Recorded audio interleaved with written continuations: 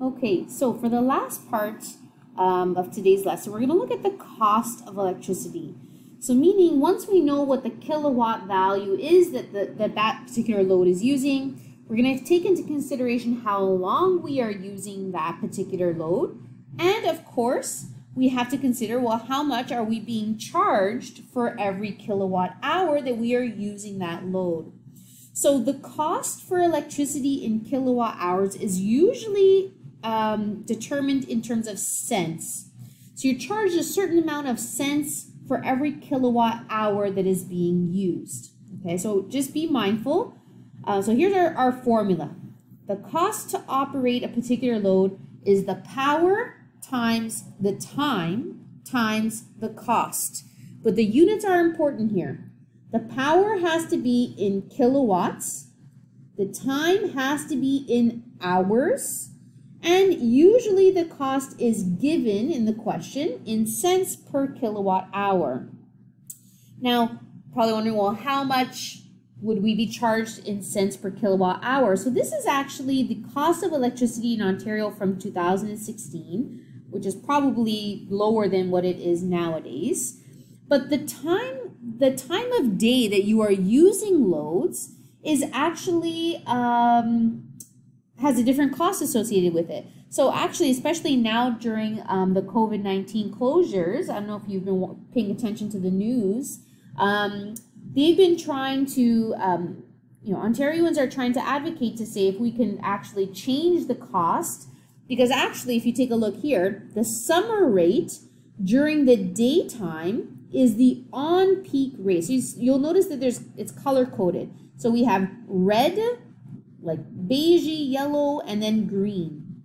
So the time of day that you're using a device is charged according to essentially how much electricity usage is being consumed. So usually the times of day where you have the most electricity being used in Ontario is where you're going to get charged the most, because they want to encourage you to use less energy. So if you take a look at the summertime, which is what we're in right now, the peak time is 18 cents per kilowatt hour, and it's from about 11 a.m. until 5. This is typically because in the summer, when it is the warmest time of day, is between, obviously in the morning usually it's cooler, but it warms up and it's very hot, especially in the mid to late afternoon. So what happens here is this is where your air conditioning units will be working very hard to keep your home cool. In terms of winter time, the winter on-peak rate is actually in the morning and in the afternoon, I should say around dinner time. This is because usually in the winter, so November to April, most people are at work during the day, and the morning where people are getting ready to go to work, or after work where they're trying to make dinner and do laundry and do all kinds of things, is where it is most expensive. So it will shift depending on what's happening. You also have to think that the time of day when everyone is home is where you want your furnace to keep your home warm. Now, usually at nighttime is the cheapest. So that's why they recommend, if you're going to do your laundry, to do it maybe after 7 p.m. It's going to be cheaper for you to do that, actually quite a bit more. It's cut essentially in half in the winter time. So right now, everyone is home. So this on-peak rate, if we're being charged this, right, you have to think everyone's using things like internet and laptops are on, computers are on, TVs are on. People are cooking more at home during the daytime now.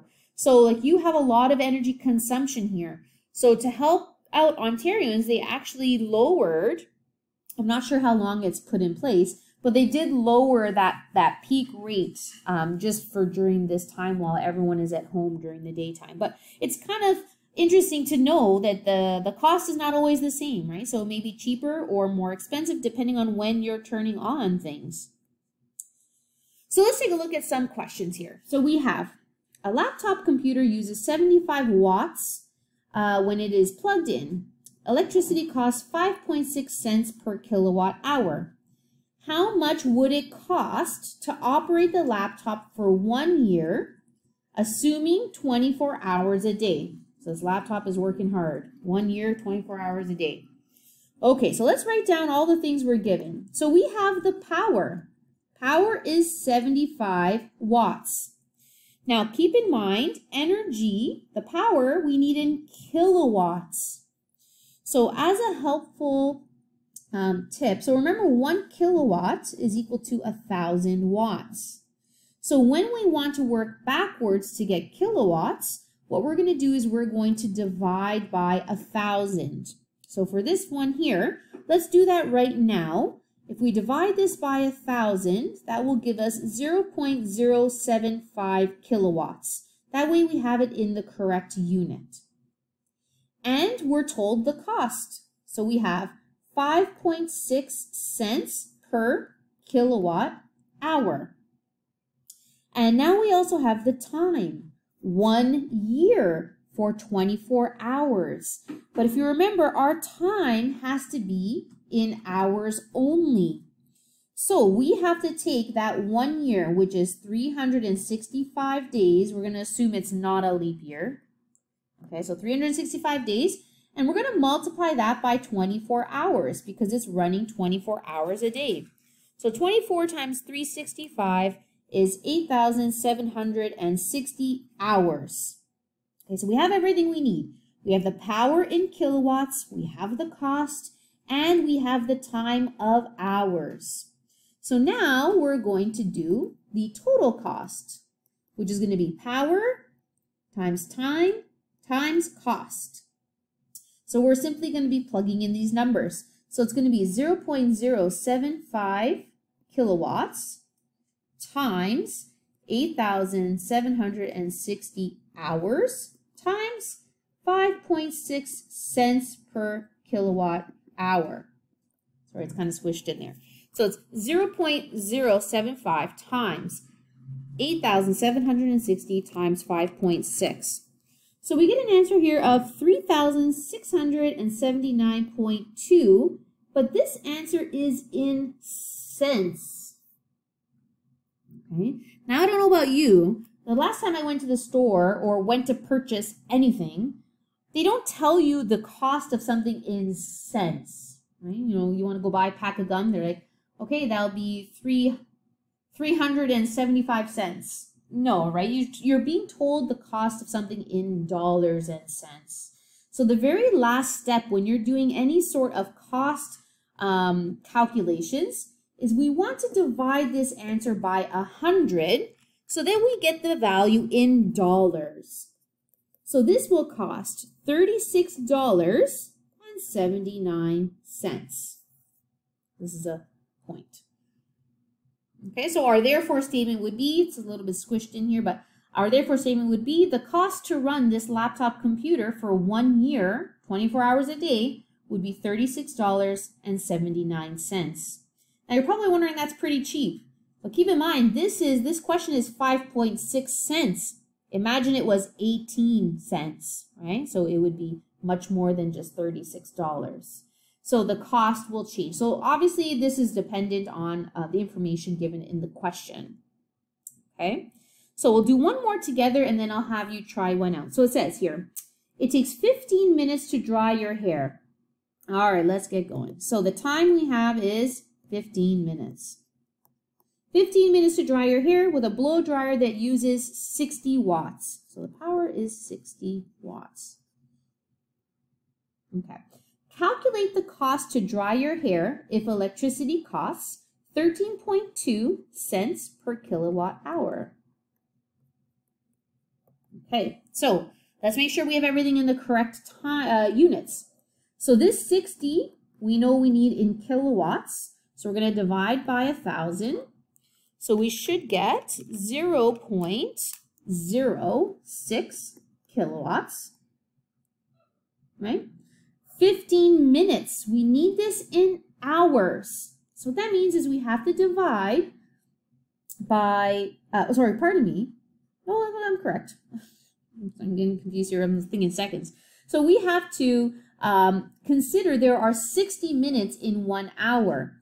So if we divide this by 60, we'll get how many hours this 15 minutes is taking up. So it's 0.25 hours. So it's basically a quarter of an hour. Okay, so now that we have everything in the correct units, we are going to figure out the total cost, which is power times cost times, oops, I put in the wrong order, but it's the same thing. Power times time times cost. We have everything in the right units, so now we're just going to plug in everything times 13.2 cents per kilowatt hour times 0.25 hours. And don't forget, we're going to put this in unit of dollars after. 0.06 times 13.2 times 0.25. So we get here 0.198 cents, which when you divide this by 1,000, we get 0.001238 dollars. It's free. So, and it just so happens to be that that's how that worked out, right? So think about it. It's only 15 minutes and it's 13.2 cents. So yes, it's a little bit unrealistic. Maybe we should have mentioned this, 15 minutes per time to blow dry your hair, and we're going to blow dry it 20 times for that month or something along the lines. But anyways, it is what it is. It's just a matter of practicing to use these formulas. Okay, so try out this last one. Pause the video, give it a try. So we're finding the cost of an electric toaster that's being used for 3 hours, and it takes 75 watts to operate, and the cost is 5.5 cents per kilowatt hour. All right, so we have the time. And in this case, our time is already in the correct units that we need, hours. Power, 75 watts, which we're going to divide by 1,000 to get into kilowatts, 0.075 kilowatts. And the cost we're given is 5.5 cents per kilowatt hour. So we're going to do the total cost is equal to power times time times cost. So it's going to be 0.075 kilowatts times 3 times 5.5 cents per kilowatt hour. So we're going to have 0.075 times 3 times 5.5, which gives us 1.2375 cents, which divided by 100 gives us 0.01 cents. So it's going to cost us a cent. Okay, so give those a try. So that's essentially looking at cost calculations. Now, anytime you are working with these problems, make sure that you have the formulas handy. I know we're not technically in school right now, but even if we were in school, I would always give you the formulas. You don't have to memorize them. You just have to know how to use them and how to apply them to a question. All right, have a good day.